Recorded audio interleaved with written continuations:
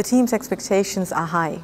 This is based, first of all, on our new car, the Sauber C32, and this car is based on the previous model, the Sauber C31. This car was a very competitive car.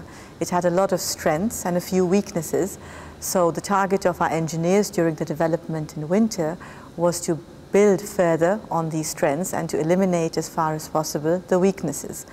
On the other side, we have very strong belief in our drivers.